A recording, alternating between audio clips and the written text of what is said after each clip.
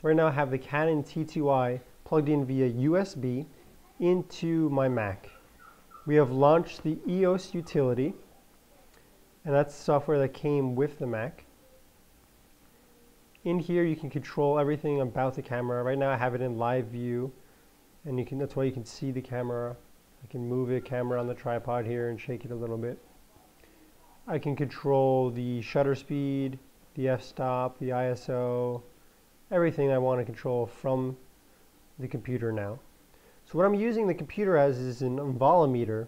So now I can tell the computer how to set up the shot, what time, how often to take a photo, where to put it, things like that. Important thing to notice up here is that we have the photos continuously shooting mode. So that means it will take a photo after a photo after photo. So that's what we need to be in order to do time lapse.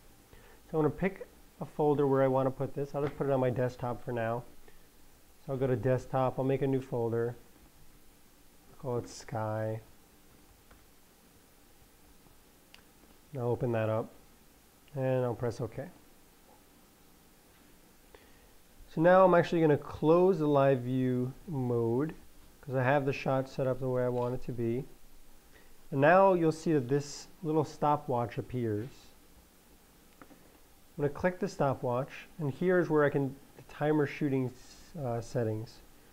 So I can have a delay of 5 seconds if I want, but really the important thing is the interval timer.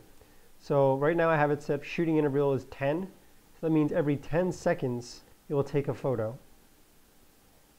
So let's actually, could make that 15 seconds. There's not a lot is going on right now in the sky, but I'll leave it at 10. And then here's shots. How many shots will it take? So I set this to 1,000. So just in case I want to leave it, I can have 1,000 shots. And then exposure time, not going to really worry about. Delay setting, not really worrying about it. And here we go. Over here it says time until next shot. It gives you a countdown timer. Tells you number of shots already taken. Soon it will show you a quick preview of what the shot looks like. Number of failed shots, then number of shots to be taken. So it'll show how many are left.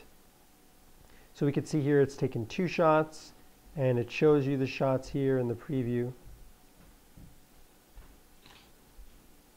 And you can see it slowly builds up here in the Digital Photo Professional. That came with the software as well. Okay, so I won't have you sit through this, but I'll take a few hundred shots and then I'll come back. You can see here shots taken 449. We're going to stop at 450. I did set it for 1,000, but that's a little too many. Shots taken 450. Now I'm going to hit stop. You can see here, sorry, you hear my dog whining in the background. So we can see here that we have lots and lots of photos. So what we're going to do now is turn those into a movie. I'm going to close this. I'm going to close out of our Rebel utility. Over here in the sky we have all of our photos. So I'm going to launch QuickTime Player 7. File, open image sequence. And then we're going to find our photos. Select the first one. We're going to shift click on the last one. We're going to choose 24 frames per second.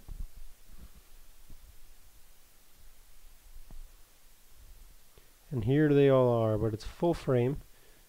So we're going to have to go to fit to screen.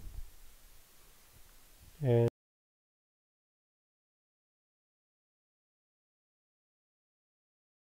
back in Final Cut. And I'm going to import what I've exported from QuickTime Movie.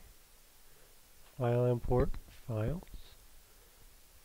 I have it inside my time-lapse file, my sky.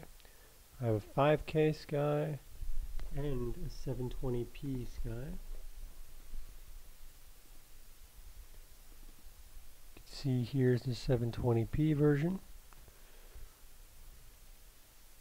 Looks pretty cool, but I shot and had the camera in autofocus, unfortunately. So you can see that the camera jumps in and out a little bit as the sky moves around. Not the best, but it's still a pretty cool effect. Next we have the 5K version. You can't actually tell until put it on the timeline that it's really a 5K version, if my computer will even load it. But for now, we're going to drag the 720p version down to the timeline. I'm going to say yes to this. There we go. And then I'm going to drag the 5K version down next to it.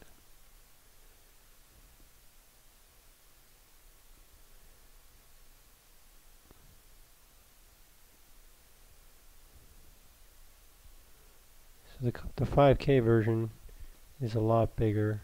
If you remember, we go into the motion tab here and we see that the scale is on 20.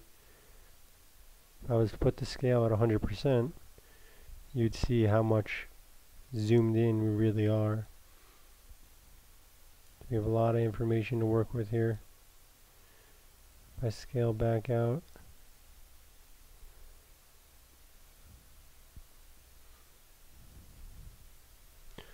so that's the basis of how to do it. Set up your computer to take the photos and tell it what you want it to do as your volumeter. Then go through the process of the QuickTime movie, making it into a movie. Bring it into Final Cut Pro. You can then add text to your movie, text at the end of it, export it any way you want to export it. And there you go. Good luck and tune in next time for more videos.